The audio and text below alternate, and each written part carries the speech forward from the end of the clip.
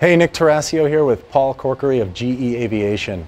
And Paul, today I'd love to talk a little bit about the new turboprop that you guys have just released, or you're working on releasing, is that right? That's right. We're thrilled to be on the new Denali with this engine. This engine brings us a lot of different technologies to the marketplace, Nick. First and foremost, it gives you 10% better horsepower at altitude, 15+% better fuel burn, and the service interval is 33% longer than existing engines in this market. Another thing that we're bringing is a FADEC controller as well that helps enable simplified cockpit and do a digital twin. Incredible. So what actually drove GE stepping into a turboprop now? I mean, the PT6 has been around forever. What prompted saying, hey, this is where we need to be focusing our energy today? First of all, the engines in this market are great.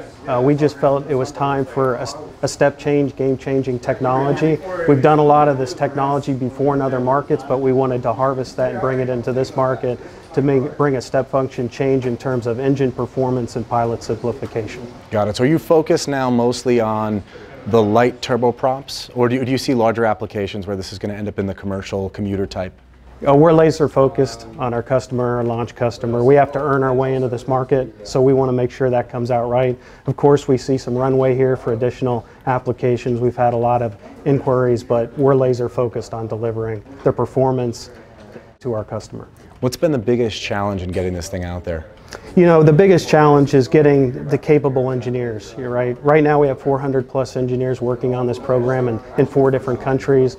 Being able to go out and get that capability quickly and deliver in a short cycle engine development. This is probably 18 months shorter than our typical engine development. Seeing what's going on here at Oshkosh, we're noticing there's some interesting trends, right? We've seen, and maybe even going back 10 years, Williams said, look, we think everything's going to be small jet engines and not turboprops. Then you see here everyone's talking about drones and the future of autonomous. Where does GE see that the market's going to go? Because clearly you guys are investing in the future of turboprops. You see that that's going to be around a while. Yeah, and we see the market continue to grow in turboprops. That's why we're making a huge investment into this marketplace. We think this game-changing performance will help that, make it more attractive to the end users of this. And also the enabling technology, the FADEC, which is the full authority digital engine control, it reduces the complexity on the pilot, but it also sets us up for analytics and digital twins and things where we can look into that engine in ways that you couldn't look into in the past. So we believe this market's going to continue to grow. We believe we can bring the technology into this market to help it grow. Excellent. And what are you most excited about yourself as you talk about where the engine technology is moving? I think the most excitement I see is one is additive, right? This is we're bringing 800+ parts down to 12 parts. And when you said additive, do you mean it's like 3D metal printing essentially? Yeah, actually additive is 3D, and you can see some of the parts behind us here. So can we actually check out one of these additive parts? Of course, Nick. We got a few back here, so let's go check it out. All right, cool, thanks. All right, so what's this here exactly?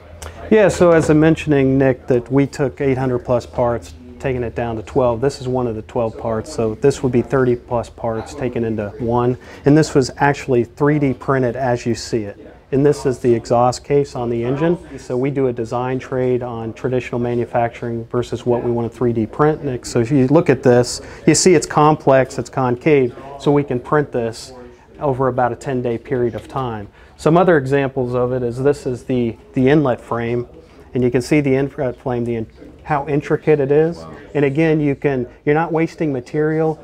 You can reduce design cycle because if you make a change to the design, it's a software change downloading to the machine instead of retooling. We think this is where the technology is going to go. This is where it's going to be. And so we're really excited to be able to show you this.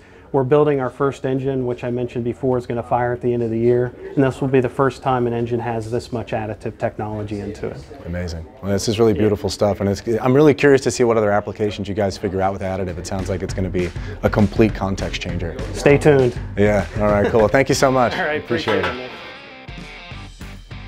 Thanks a lot for watching, and thanks to Aviation Week for working with us on this content. Please do go check out aviationweek.com/Oshkosh for all the updates and highlights. Please subscribe to us on YouTube. Our channel is Take Off with Nick, and thanks again for watching.